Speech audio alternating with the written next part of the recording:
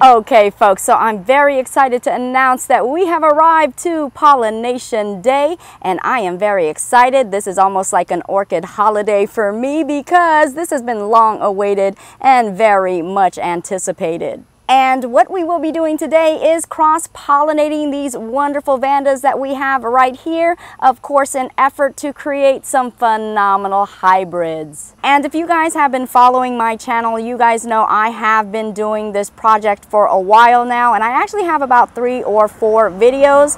And if you guys have not seen those videos, I would highly recommend that you watch them because I do share some critical and very potent information on each and every one of those videos.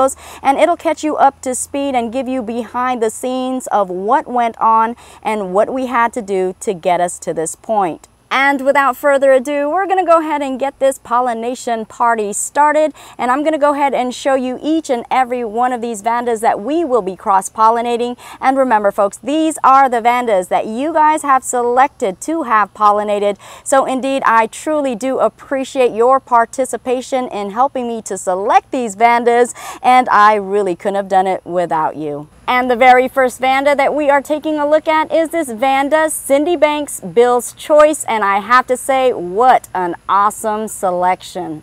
And right here, folks, I have to say is one of the most gorgeous Mimi Palmers that I have ever seen, with a purple color, but yet having a greenish glaze to the bloom. Definitely gorgeous, striking, and very unique. And this Vanda right here is a tessellata cross with a Memorial Lyle Swanson. This beautiful Vanda right here is two-toned of a nice lavender and also grayish, greenish color, very unique. Also, this is one of my most delicious and scrumptious smelling Vandas as well. Definitely a nice combination of a tessellata and also a fulcata. This is the beautiful Ben Jasmine. And this very gorgeous and tropically colored Vanda right here is so explosive in its fusion of colors. And what is also a delight to know is that this Vanda right here was actually named by a good friend and also my Vanda coach, Stuart of Mainly Vandas, hint the name MV. This is the MV Tannins Kirk. And just as a side note, I do want to let you guys know this was not a part of the initial selection process. This was added at a later date, but as you can see with the gorgeousness of the bloom, I'd be crazy not to include it with our cross-pollination project. Now here is actually one more Vanda that we do want to cross-pollinate, but as you see, the bud is actually still in production, and this will not come into bloom. I would say it would take about 2 more weeks. So we're not going to be able to do it in this go round as far as doing it today, but we are going to do this at a later date, and we're going to do that by actually storing pollen from the other Vandas. Now if you don't have any idea on how to store pollen, you can go ahead and click on this link and it'll take you to that video where I specifically described how to do just that. Now we did actually have one more Vanda that we were supposed to cross-pollinate. It was the Vanda Latta Fragrance Nick, but unfortunately that spike prematurely aborted, so we're not going to be able to pollinate that gorgeous Vanda this go round. And in this bin right here actually contains our materials that we will be using in our pollination today.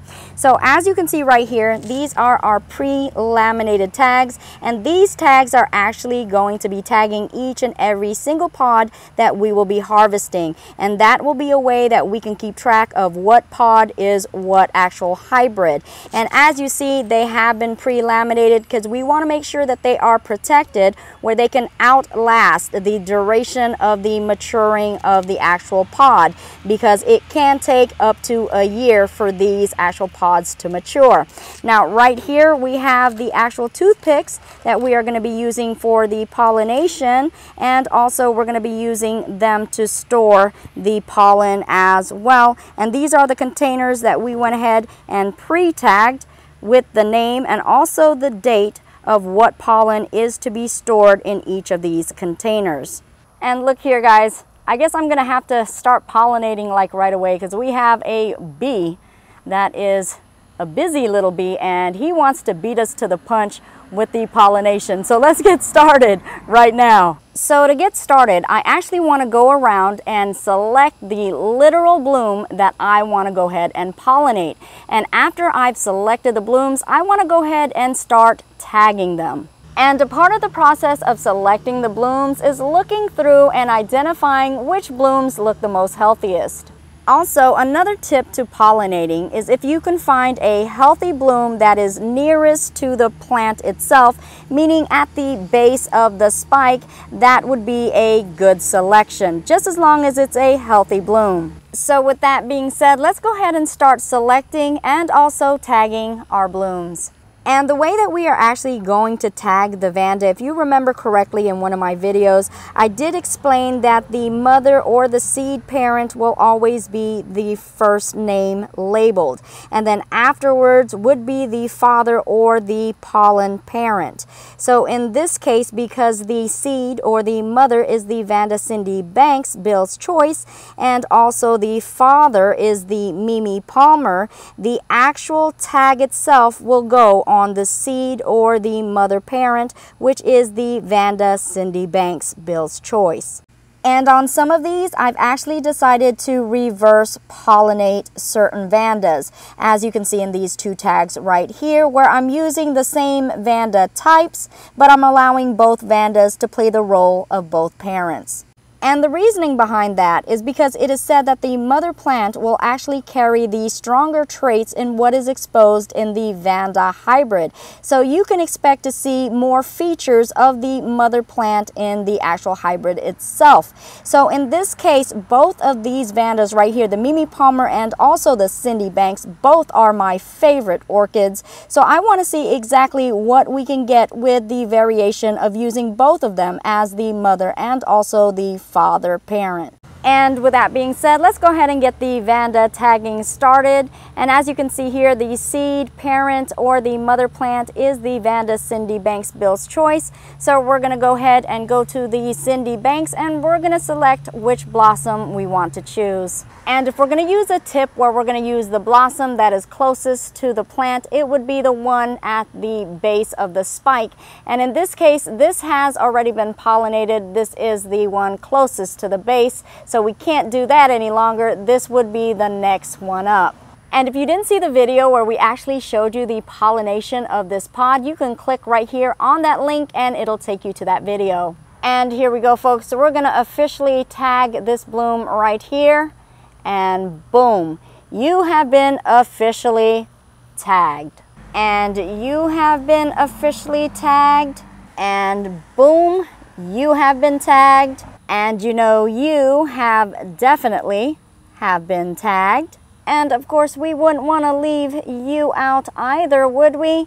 You beautiful blossom you. Of course not.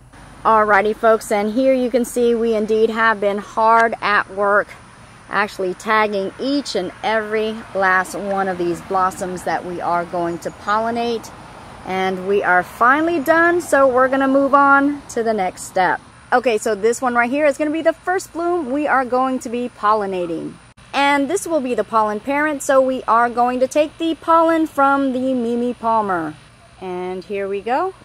Right here, that cap is on there, but as you can see, there goes the pollen. We're just going to tap it a little bit, get that cap off of there. And here we are, and you can see the pollen now without the pollen cap. And we're just going to go ahead and put it in this area right here, right in that open hole. And there you have it, folks. It is done and complete. This is an MV tenons, and we're going to be crossing it with a Cindy Banks. Okay, and here we go, getting that pollen there, and it's within this cap right here. So let's go ahead and take it out of that cap, and there it goes. And here we are back at the MV tenons, and we're just going to work it in there. If we can get it in there, whoop, come on, there you go. And then you can also pull it upwards because it has somewhat of a tooth where it can go through and pull. And there goes the end of the sticky portion, and then it's already lodged within that sticky area that it needs to get pollinated. So that's done. And as I do finish pollinating each blossom, I go ahead and put my mark at the end so I do know which ones have been pollinated. And yay! Finally, the laborious act of cross-pollinating all of these blooms are now complete. And I do have to tell you, it was quite a tedious task, but I'm so hoping it will be one that is so well worth it. And now that that tedious task is complete, we have one more thing left to do. If you guys remember, I was telling you that we actually have to store some pollen from some of these blossoms in order to cross-pollinate this tatsuri at a later date. And all we have to do is collect that pollen, ta-da, right there, and we're going to store it in its proper container, which is right here. And I'm just going to go ahead and cover it up, and we're going to seal it. And then we're going to bring it indoors at room temperature, and we're going to keep this in a shadier area, and this should hold for a good 3 months. And we'll also get one from the Ben Jasmine, and there you go, little guy, safe and sound in your little bed. Sleep tight. And there you have it, folks, yet another mission completed. And now all there is left to do is to wait and keep our fingers crossed and indeed hope for the best. Now I'm going to ask you guys to please keep your fingers crossed with me. Again, it can take up to a year roundabout for them to come into maturity, and you guys know anything can happen in between that time. So I need your good and positive vibes being sent my way. I do want to show you exactly which ones I cross-pollinated. It'd be a shame to go through this whole thing and you guys wouldn't even know exactly what we pollinated. So let's go ahead and show you all of the crosses.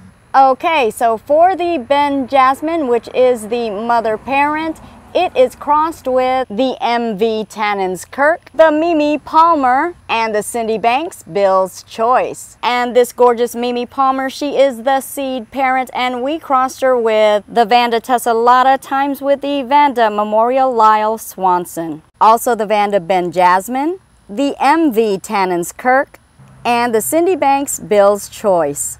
And this MV Tannins is Mama Orchid, and we crossed it with the Mimi Palmer, the Vanda Tessellata times Memorial Lyle Swanson, and of course the Vanda Cindy Banks Bill's Choice. And this is the Vanda Tessellata times with a Vanda Memorial Lyle Swanson, and she is the expecting mother, and we crossed her with the Vanda MV Tannins Kirk and also the Mimi Palmer. And we have absolutely saved the best for last. This is Mama Cindy Banks Bill's Choice, and we have crossed her with a Vanda Kultana Fragrance Gold, a Vanda MV Tannins Kirk, also the Mimi Palmer, and the Vanda Ben Jasmine.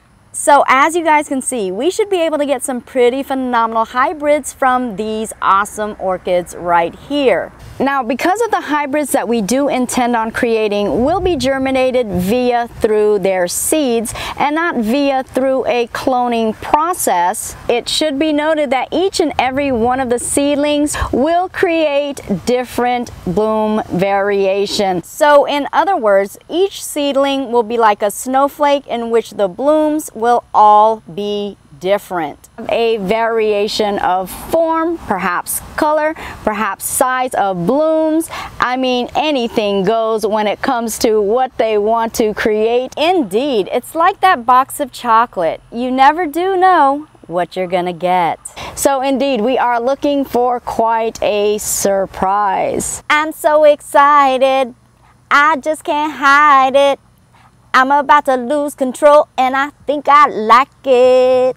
And there you have it, folks. That is a complete Vanda pollination propagation orchid holiday wrap. Now, I do have to ask you guys, do you think we are going to be capable of coming up with some phenomenal hybrids from these orchids right here?